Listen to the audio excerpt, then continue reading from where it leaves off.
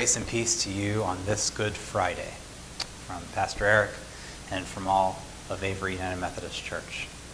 As we observe this Good Friday, we are at the culmination of our Lenten season that we've been going through for the last 6 weeks. We began on Ash Wednesday, and then over the last 6 Sundays, we have journeyed through the 7 last words that Jesus says from the cross. Now, traditionally, examining the 7 last words of Christ, the 7 things that he said as he hung dying on the cross, traditionally that has been something that people have looked at on Good Friday in a long service, examining each one of those last sayings of Jesus. This year we've done that throughout the Sunday worship in Lent, and we are almost done with that. And it's all coming into today. Now, when we think about Jesus' last words, as I've been saying this whole season, it's his dying words. It's the words he speaks from his deathbed, and we know when people we love are dying and they have the chance to speak words from their deathbed, they say the things that are most important, the messages that are most important for them to share with others, the words of compassion and love that they know we need to hear, and it allows us to speak words to them. So over these next few minutes, we're going to take a look at all of those words once again. Those 7 last words, the dying words of Jesus, and as Jesus is there on the cross, we're going to lean in and listen closely to those very important messages that he has to share with us. The first one is a message of forgiveness. Jesus cries out from the cross, "Father, forgive them, for they do not know what they are doing." He may be speaking it to the soldiers or to Pilate or to all those who have physically laid their hands on him to get to the point where he is being crucified. He may be forgiving his very executioners, but indeed he's forgiving us too. The first lesson that Jesus gives us, or the first message that he gives us from the cross, is that we are forgiven. You and me, we're all forgiven.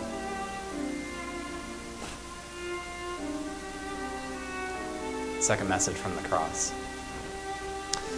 is one that is spoken to the criminal hanging beside Jesus. He was crucified with 2 criminals, one on either side of him, being crucified as well, and one of those criminals said, "Jesus, remember me when you come into your kingdom." To which Jesus replied, "Truly I tell you, today you will be with me in paradise." Truly I tell you, today you will be with me in paradise. Jesus prepares a place in eternity for this criminal and for you and for me.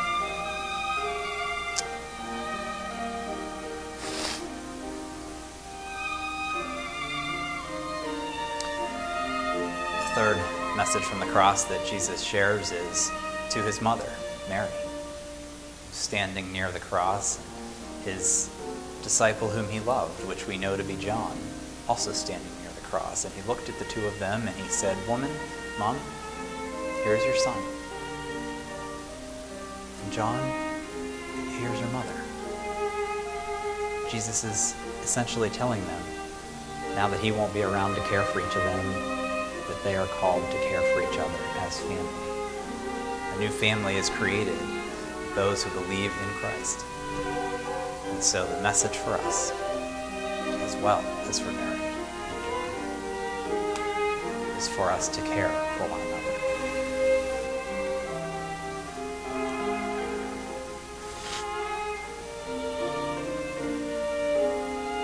The fourth message, Jesus cries out and says, my God, why have you forsaken me?" These are some really interesting words that we often don't know why Jesus, who is God, feels forsaken, but he does. He feels forsaken by God. He feels as if God has left him all alone. And to us, perhaps the message is that even Jesus felt the absence of God.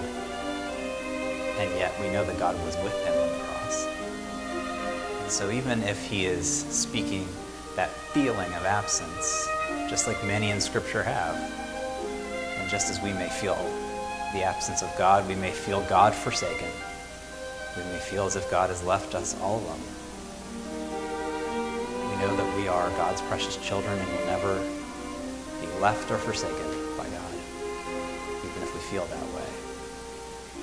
Jesus' words that seem to be a lament are also words of hope and promise, because God is with us even when we don't feel it.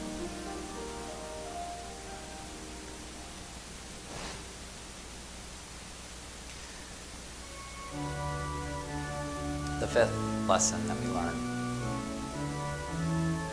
from the cross is that Jesus understands and experiences human suffering. He says, I thirst. I thirst. I am thirsty. The most basic of human needs, that of water to quench our thirst. And Jesus feels it. You know, we often think about Jesus as being divine. And he is fully divine. He is fully God. And yet, Jesus is also fully human, and we see that as he suffers on the cross. He doesn't just pretend to suffer, pretend to be in pain, or pretend to die. Jesus actually felt all of the pain and suffering, even to the point of a dry, parched mouth that often is part of it. So when Jesus says, I thirst, it is a reminder to us that Jesus understands and experiences all of the human suffering and pain that's possible for us to experience. So if we've experienced pain and suffering and death, then so has Jesus.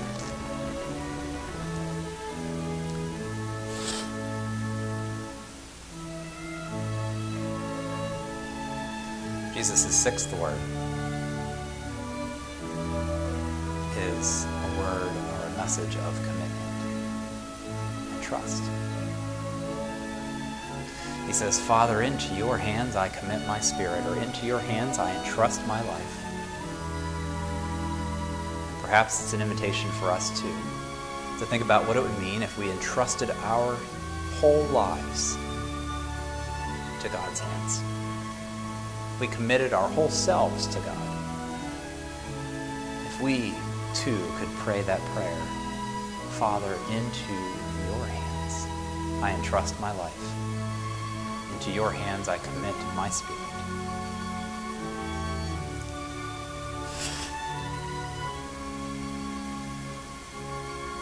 The final word, which we've not yet gotten to in our Sunday worship, but we will be getting to this Easter in a couple of days, is Jesus' message that it is finished, or it is completed.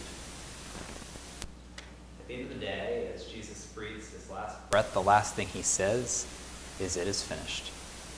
The work here is done. There's nothing left for me or you to do. It's a tough message for those of us who value being productive to hear. But it reminds us that our faith is not about what we do, and that no actions that we take can save us. It's a reminder that a day like today is a day that only God can do. Salvation that comes in the cross is something that only Christ can give. We cannot save ourselves. It is Christ and Christ alone who saves us.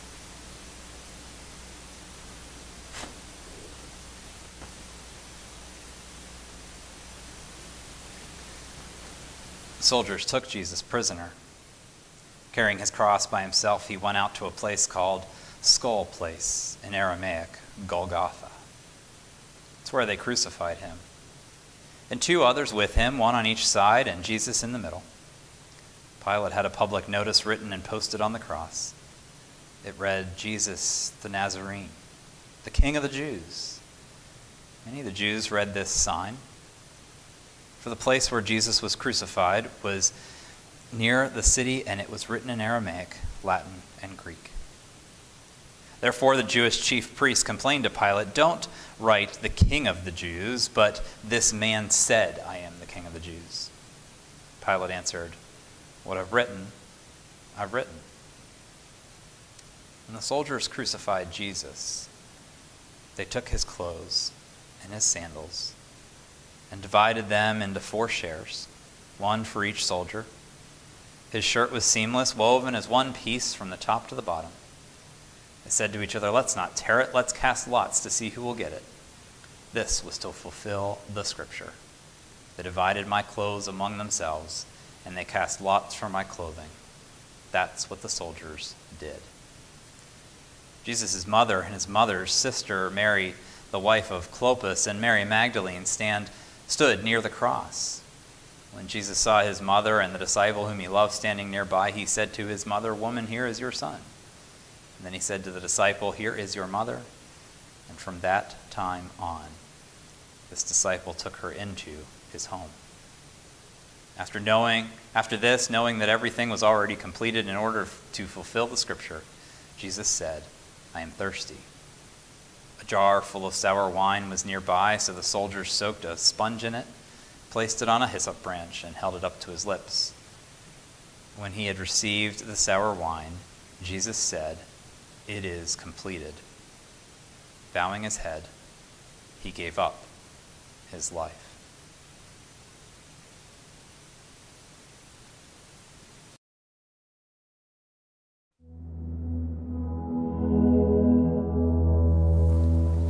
Clouds collide to come together, turning soft white into a dingy black.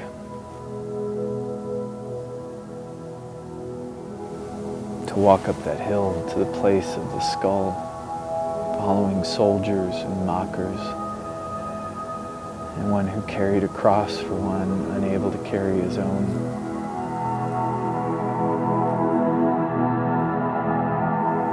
He was left to our own devices, to do with him as we wished, to tear him apart. Clothes of a king, scraps of humanity scattered to the wind, bits of flesh off his back. On this dark and dreary day, painted in a bruised purple. Surely God had forsaken him, left him here, cast out of the womb, from the warm garden of birth, and taken from the mother's breast, and given to this humanity?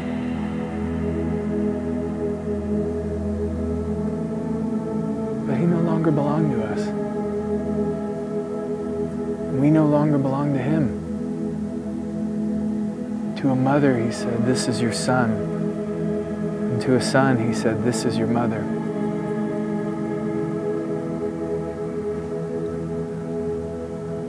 And at this point, they each went their own way.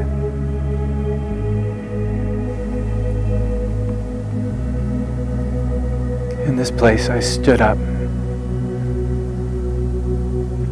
The shadow of these figures pressed against the sky, like paper men cut out by scissors. And I saw myself as them. And all the moments of rejection, the stones thrown out from the quarry, polished in the pain and the suffering. And my own cross was too heavy to carry. The weight of my regret and loss pressed heavy upon my chest. The anxiety of wanting to make something more of myself was almost too much to bear. All of my work was a waste. All of my dreams nailed upon that tree.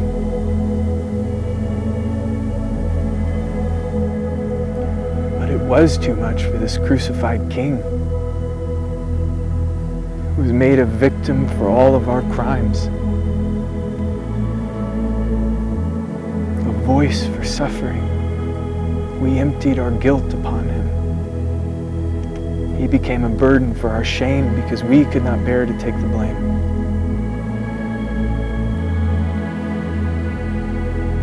because we had rejected God's gift of goodness. And looking up, Jesus cried out to God. To hear only deafening silence, bashed and bloodied, but bones not broken, he spoke his final words. It is finished.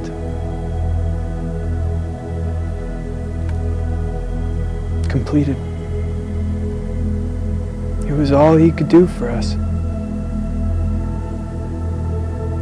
He poured out his life for people who made a mockery of him.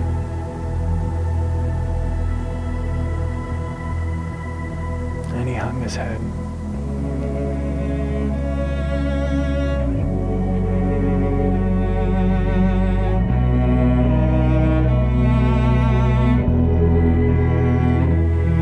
Entering into the tomb, where the light ends and the nothingness begins. No longer in the land of the living, but another entrance to be sealed shut. East of Eden, dissolving life.